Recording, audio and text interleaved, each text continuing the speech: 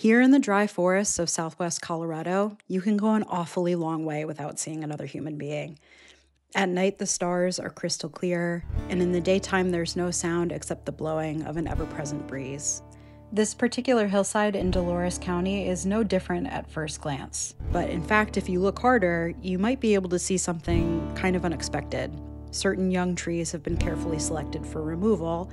Others have little bits of equipment placed on their trunks. This plot of pinyon pine and juniper woodland, nearly a square mile across, is one of the biggest science experiments you've ever heard of, and it's dedicated towards figuring out what these woodlands need across the entire West. Pinyon pine is both an ecological and cultural keystone species. So pinyon pine produces these delicious pine nuts that are collected every year by animals, from birds to small mammals, and they're also culturally important to indigenous peoples across the Southwest region. Pinyon-juniper woodlands, composed of pinyon pine and juniper trees, are one of the largest forest types in the United States, covering millions of acres of the American West. But despite their ecological and cultural importance, data about what pinyon-juniper trees actually need to thrive is lacking.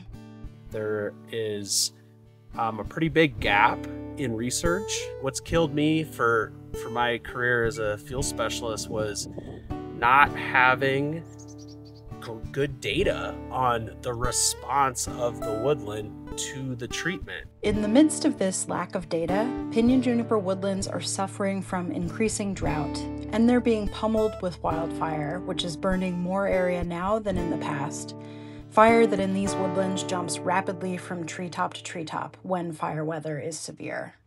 I mean, it's maybe hard to tell, but we're breathing in smoke every day, especially in western Colorado and the Colorado Plateau. There's a fire just north of here that just surpassed 110,000 acres, predominantly in pinyon, juniper, sage, mixed conifer area. Those aren't fire sizes that we typically see or have seen even historically. A team of researchers from the universities of California, Colorado State, and Nevada, the U.S. Forest Service Rocky Mountain Research Station, and fire and fuel specialists from the Bureau of Land Management came together to figure out how to get more information, both on how fire behaves in these woodlands and what the trees might need from us to survive. They devised a research project that now spans this entire hillside. This is the Dawson Project. So we are standing at Dawson Draw Fuels Research Project, where we have a series of different prescription parameters. The idea is pretty simple. We know from fuels treatments in other ecosystems that removing some trees can be a really good thing, both to conserve water for the remaining trees and to establish fuel breaks where fire has a harder time spreading. But what's the best treatment there is? That was a question that I really have thought about. So the researchers and the BLM specialists put their heads together to develop a way to test our ideas about tree thinning in pinyon-juniper woodland, and tried it out across 46 plots on this one remote hillside.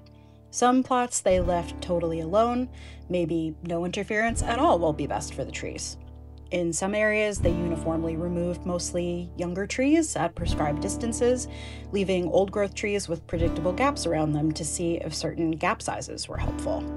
And the team even worked hard to create a thinning treatment that imitates a healthy pinyon-juniper woodland as closely as possible, with trees positioned in clumps and gaps placed almost randomly around them. So at the heart, the key focus of this project is really to understand what types of thinning treatments, if any, are effective at reducing fire risk and increasing the resilience of the remaining trees to drought, given their vulnerability. In all of these treatments, the team placed sensors that will monitor both the soil moisture and how much the trees are growing day to day. And these sensors could last a really long time, even 10 years into the future, giving us a clear long-term picture of how this woodland responds to different thinning and management approaches over time. Eventually, someday when the fire hits that area, we will then get to see, was it effective? Did we reduce fire intensity? Did we create an area that can withstand fires? While this project is only just beginning, it has already had effects both on the landscape at Dawson Draw and on the people involved. In the gaps where younger trees were thoughtfully removed, A new flush of flowers and forbs are already blooming, and tiny new trees are reestablishing themselves as the woodland resets. We don't have very much data on pinyon-juniper as a whole, and as we get more data, we'll make better decisions. And as we make better decisions, we'll get a better product long term, not necessarily for the current generation, but the next. In time, we hope these trees on this hillside, quietly altered by human hands and thoughtfully watched by many, will tell us how to help an entire ecosystem thrive, all while protecting communities from fire.